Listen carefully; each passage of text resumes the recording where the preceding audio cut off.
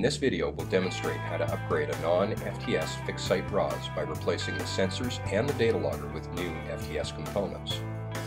There are several advantages of upgrading older equipment to FTS equipment. It eliminates obsolescence, ensuring future reliability. Aging equipment fails more frequently, so there's more chance of downtime. Downtime means loss of data. Your RAWS will meet the 2013 NFDRS compliance standards. Older stations with a low data rate GOES transmitter won't.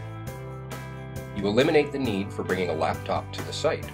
One of the many advantages of the state-of-the-art data logger like the Axiom F6 is that you can do any tasks you need, like graphing sensor data, profiling battery performance, changing the annual rain count in any weather without needing a laptop.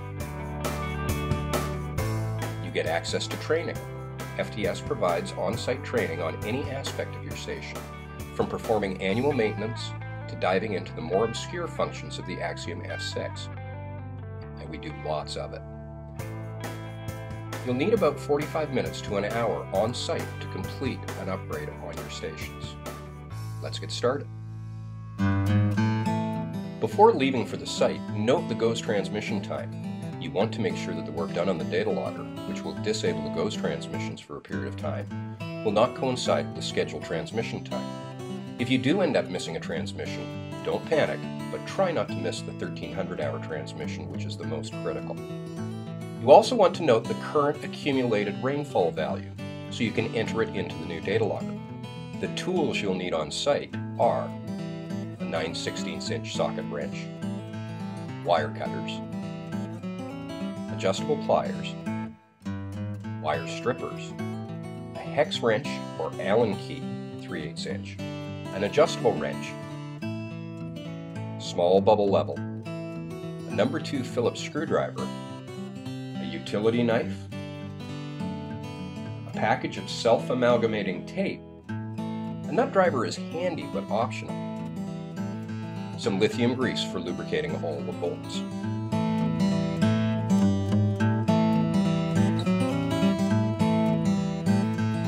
Make sure you confirm the equipment you'll be installing against the packing list, and make sure that nothing is damaged before you head out to the site. Once you get to the site, you can unpack the equipment.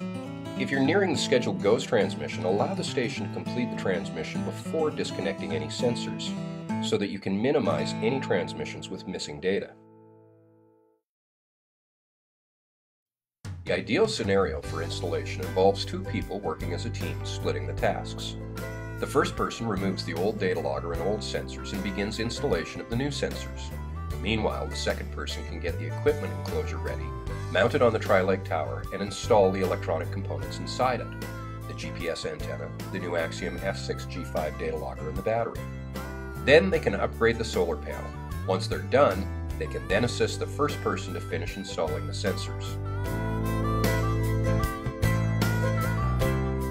Unscrew the sensor cables from the old data logger. Remember that once disconnected, data will not be transmitted again until the new data logger is installed. So ideally, you would do this shortly after your scheduled transmit time, giving you an hour to get the new one in place.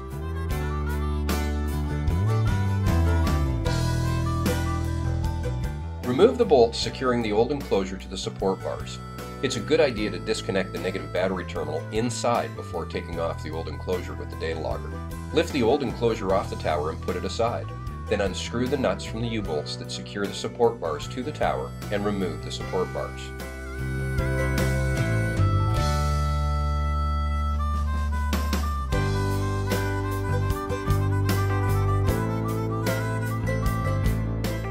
Next, we're going to remove all the cables and sensors. After this, the RAWS will be essentially bare. First, remove all the cable ties.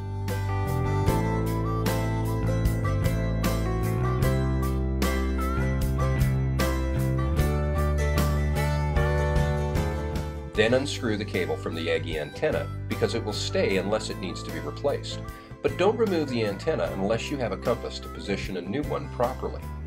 Make sure all tines are not damaged and that they're tight and straight. Do not straighten any bent ones, as they will break. Instead, document it and replace the antenna next service visit. The solar panel will also likely remain, so the cable must be detached from it.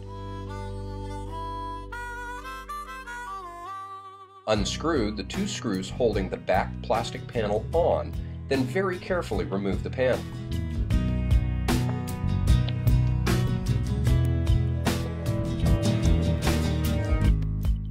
Unscrew the knurled nut from the metal fitting so the cable can slide out. Once you have access to the inside, use wire cutters to cut the two leads. Leave them in place for now, as it will help you to easily determine which is positive and which is negative later. Use pliers to pull out the rubber moisture blocker, then pull out the cable, keeping the fittings for later use with the new cable.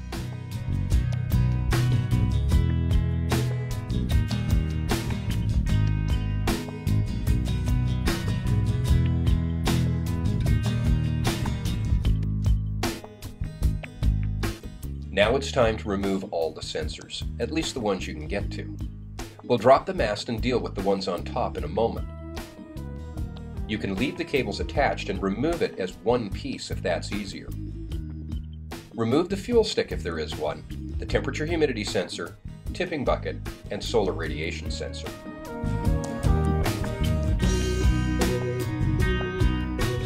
Any mounting arms or brackets also get removed.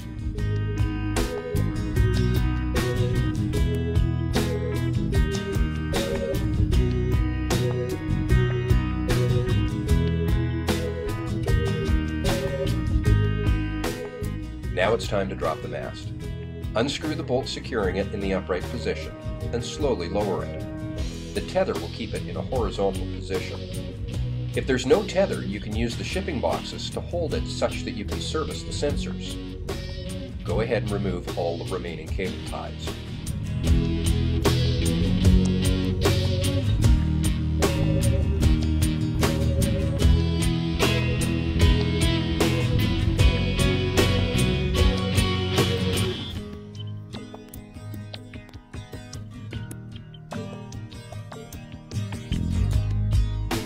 Unscrew the connectors from the wind sensors.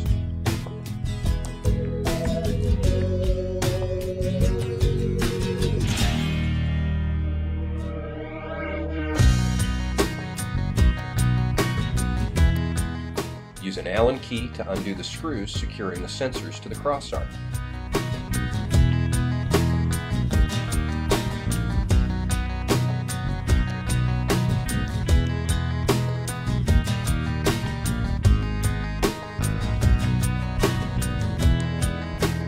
Finally, remove the screws securing the crossarm and lift it off.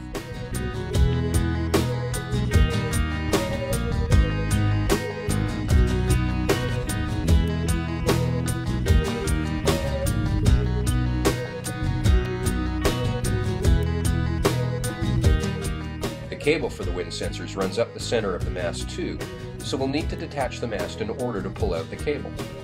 The new cable will just be attached to the outside of the mast for easier replacement in the future.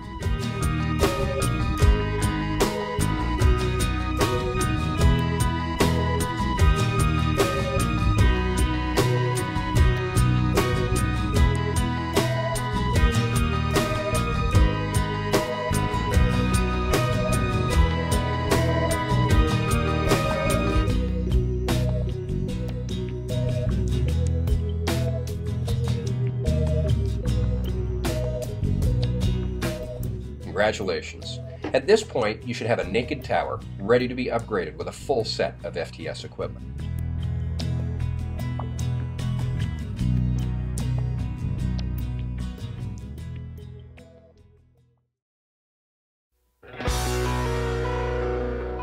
Before we mount it on the tower, the equipment enclosure needs a bit of assembly. Take it out of the box and place it on its side on top of the box. This allows you to keep the door open to get access to the back of the inside.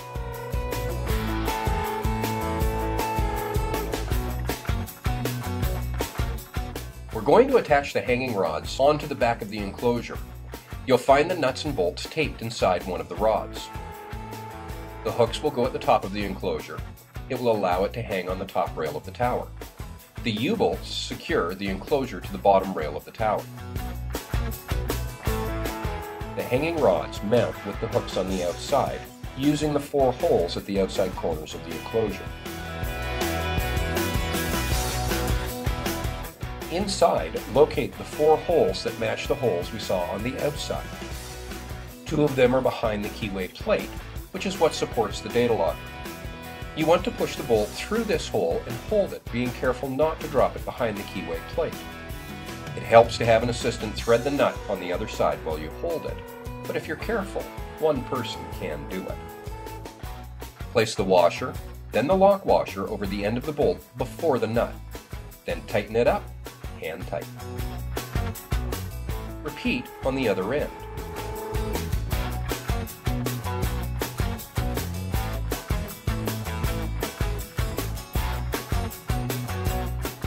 Continue with the second hanging rod. Finally, tighten everything up.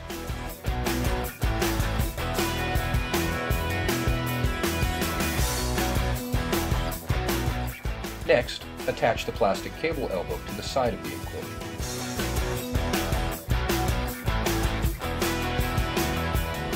Now attach the GPS antenna to the top of the enclosure. Inside the box, you'll find the antenna itself and a small adhesive tab and small cable ties to secure the coiled up cable out of the way. It's important not to cut the cable or change its length in any way. Remove the nut and lock washer from the GPS antenna. Then feed the cable through the hole on the top of the enclosure. Feed the lock washer and the nut up the length of the cable towards the hole. Put the threaded end of the antenna into the hole and thread the nut on.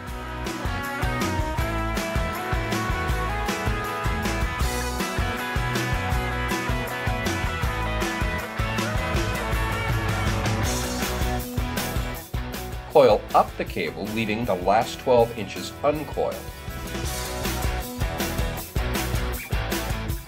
Attach the self-adhesive harness to the side of the enclosure. Feed the cable tie through the loops of the harness and tighten the cable around the coiled up cable. Now that the enclosure is assembled, you can mount it on the tower.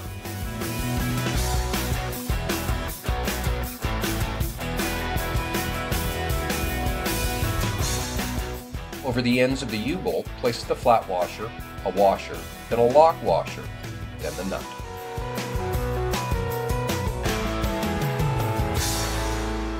On this and all other bolts, use a good dab of lithium grease to prevent corrosion.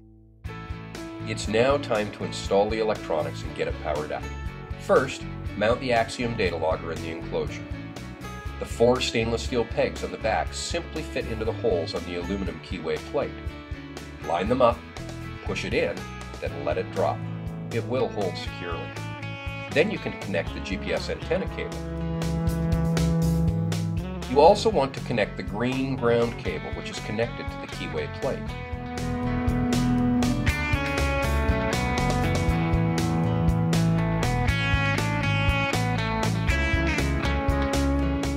Next, place the 12-volt battery on the bottom shelf of the enclosure. Attach the carrying handle that comes in the top of the box.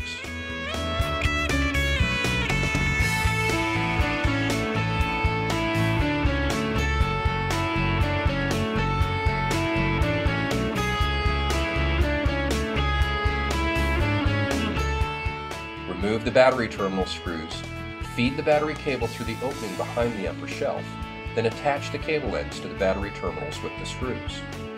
Make sure that the temperature sensor is attached to the top of the battery.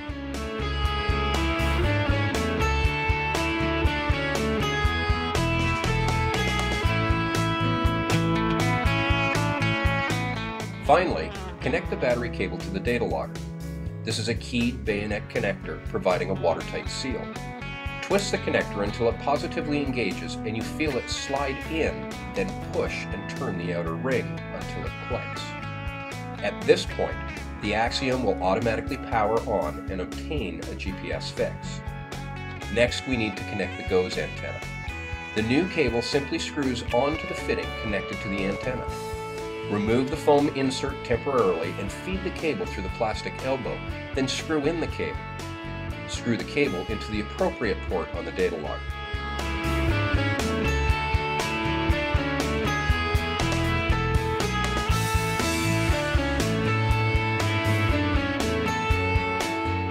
Tightly wrap self-amalgamating tape around the connection between the cable and the antenna to keep all moisture out.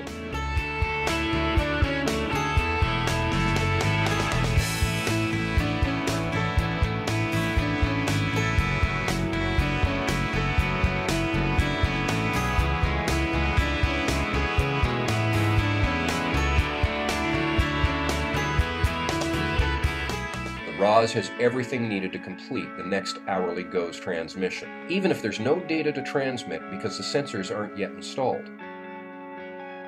If the transmission happens before you complete the upgrade, you can call into NIFC or FTS and confirm that the transmission happened without error, giving you a chance to correct the error while you're still on site, instead of waiting another hour for the next transmission.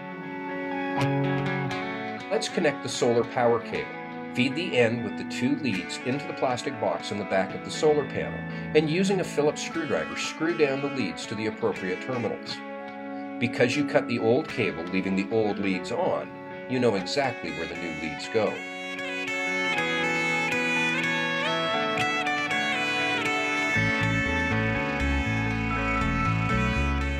Then replace the plastic cover. Feed the other end of the cable into the enclosure and plug it into the data logger. Now it's time to install our sensors. We'll start at the top of the mast and work our way down. Insert sensor mount into the top of the mast section. Align bolt holes, insert bolts, and tighten. Slide the orientation ring onto the mount. Ensure the key on the ring points perfectly upwards and snug the hose clamp. Slide the north arrow onto the mount as indicated and ensure that the key lines up with the notch in the north arrow. Raise the mast and using compass, ensure that the arrow points to true north.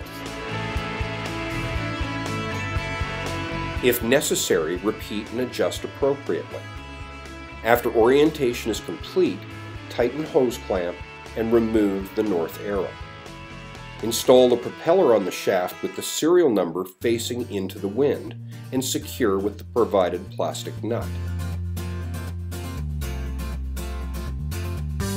Slide the sensor onto the mount and align the notch at the base of the sensor with the orientation ring key. Tighten the sensor's hose clamp. Secure the cable to the mast about every 12 inches with cable ties.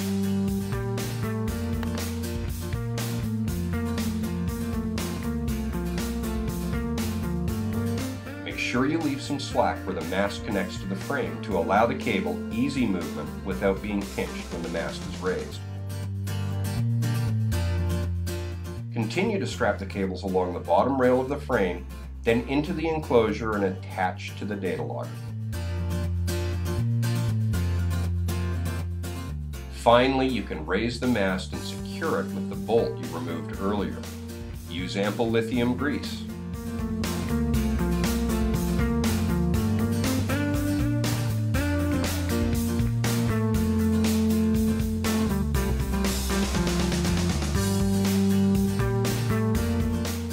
Some sensors are mounted on the arms that are connected to the frame. These arms come with U-bolts for attaching to a standard FTS tri-leg tower, but they are too small for using with non-FTS towers, so locate an alternative set of U-bolts in the bag marked Miscellaneous Kit.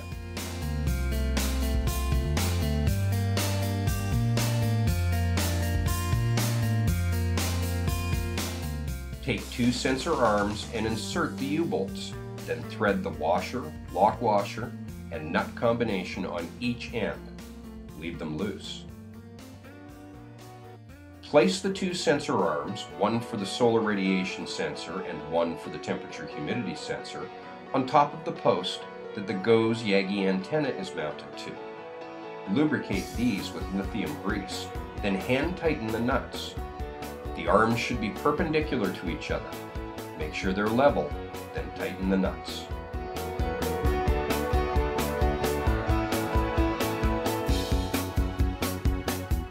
The solar radiation sensor, called the SDI PYR, attaches to the topmost arm so as not to get shadowed by the temperature humidity sensor.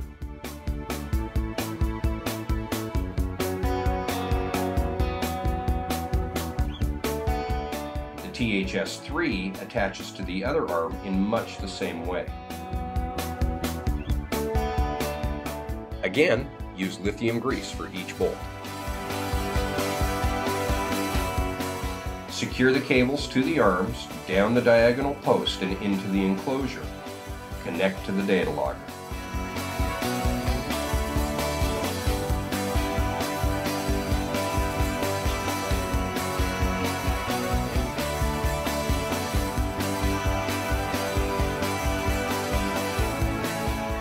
solar radiation sensor connects to either of the orange SDI ports.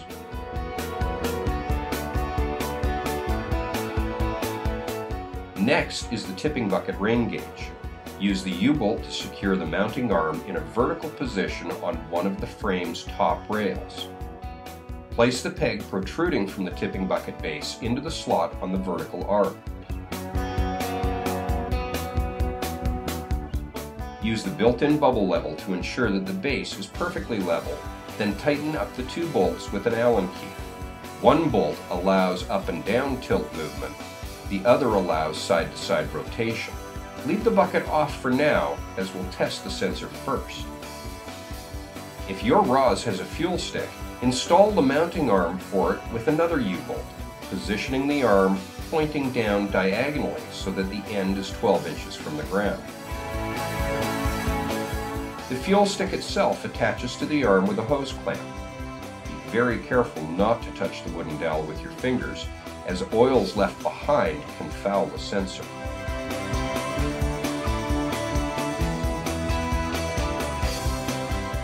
Clean up all the cables.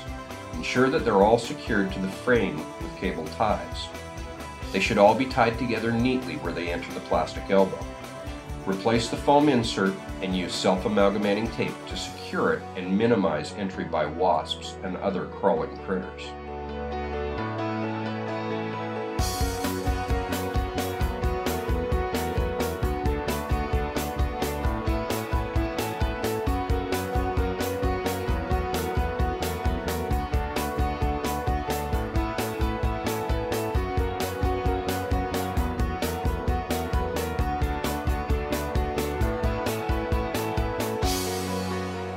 Trim the excess off all cable ties if you haven't already done so.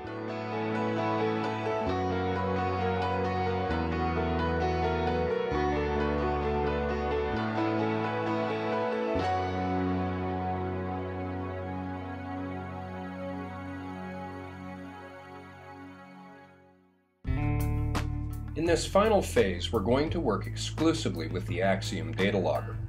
You'll interact with the Axiom through the integrated touchscreen. No need for a laptop whatsoever. We'll also take an automatically generated electronic site visit report with us on a standard USB memory stick.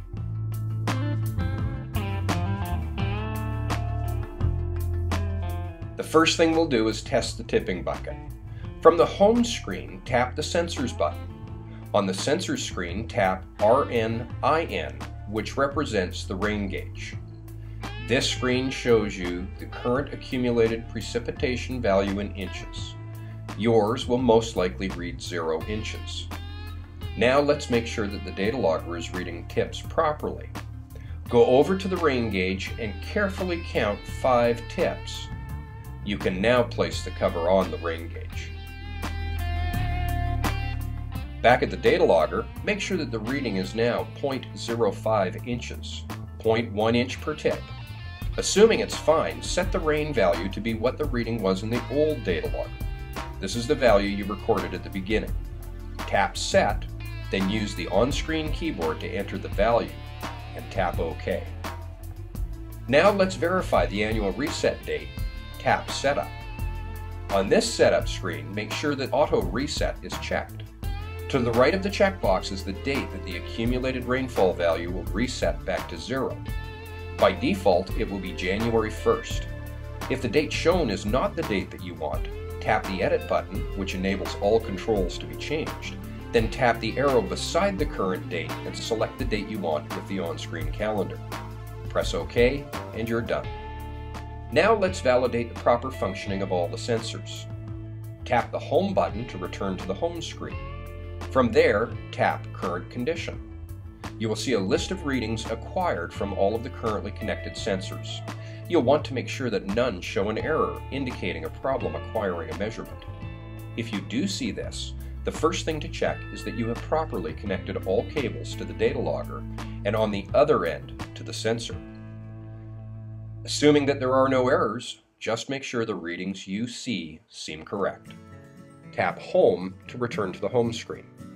Next, let's validate the GOES transmission, which should have occurred at this point. From the home screen, tap Telemetry. From the main telemetry screen, tap the status button for port A, which is used for the G5 GOES transmitter integrated into the Axiom datalogger. Now is a good time to make note of your GOES transmission time. It should be identical to the time used by the old datalogger that you noted before you came out to the site, unless you have upgraded a low data rate transmitter, in which case it will be different. Find the transmission time in the middle of the screen.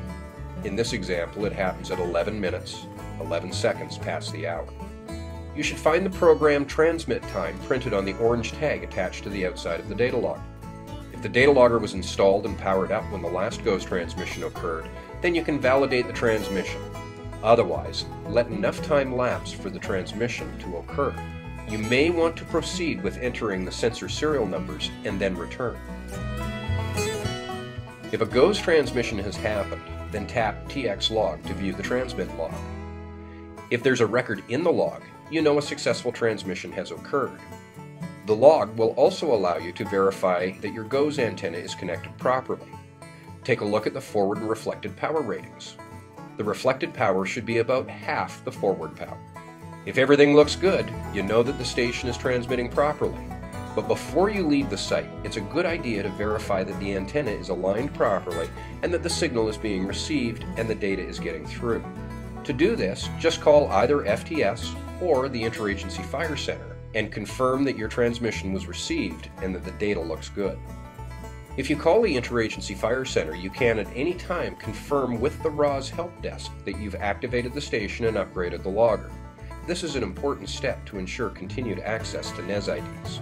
If you don't do it while on site, then it can be done once you've left the site. Let's review. Before you leave the site, call to confirm the data transmission was received. Call either FTS or NIFC. If you contact NIFC, you can at the same time inform them that your station has been activated with the new datalogger. Otherwise, you can do this after you leave the site. Tap Home to return to the home screen. Finally, we're going to enter all of the new sensor serial numbers into the datalogger and have it generate an electronic site visit report. The site visit report will be created and saved on your USB memory stick, so insert it into either of the USB ports labeled USB host. On the home screen, tap Service. On the service screen, tap Visit Report. Enter your name in the technician field using the on-screen keyboard. Start the report creation by tapping Start Visit. Tap OK. Tap Back to return to the services screen. Then tap Serial Number Table. A list of all sensors appears in a table.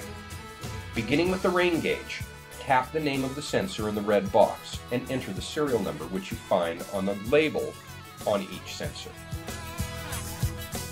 The solar radiation sensor, labeled SDI RMYoung, is unique and can automatically determine its own serial number since it is a digital sensor. Instead of entering a serial number, just tap Auto Detect and it will be entered for you. When you've finished entering all of the serial numbers, we'll complete the site visit report. Tap Back to return to the service screen. Tap Visit Report again, and then finally End Visit. The full site visit report will be shown on screen, including all of the serial numbers that you've just entered. It will also be saved to the USB memory stick, which you can now remove. Congratulations! Your station has been given a new lease on life with the most rugged and reliable equipment available, and we're certain you'll come to absolutely adore the simplicity of the state-of-the-art Axiom datalogger with future site visits. We offer unlimited telephone support for the lifetime of your FTS products.